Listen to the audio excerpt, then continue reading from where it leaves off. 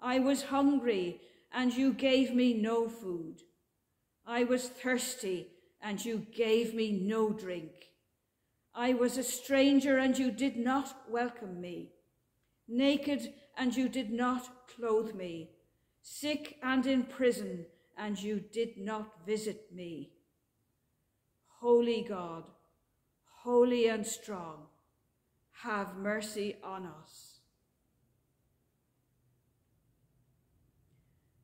Our Father, who art in heaven, hallowed be thy name.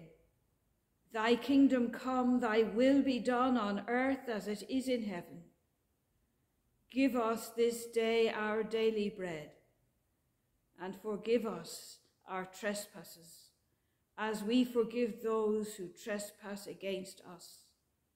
And lead us not into temptation, but deliver us from evil. For thine is the kingdom, the power, and the glory, forever and ever. Amen.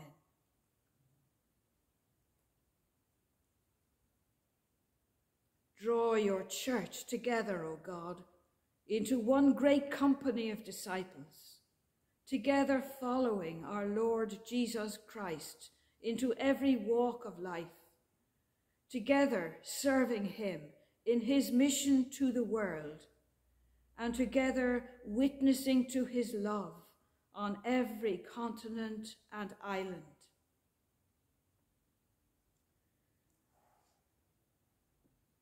The grace of our Lord Jesus Christ and the love of God and the fellowship of the Holy Spirit be with us evermore.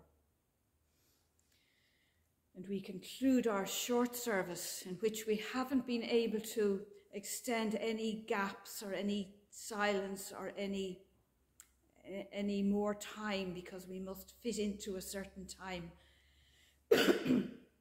Thank you for being with me this week. And please do tune in to the diocesan service on Sunday, at which Bishop Kenneth will speak to us all. Our closing hymn is hymn 495. No, it's not. It's hymn 248, hymn 248.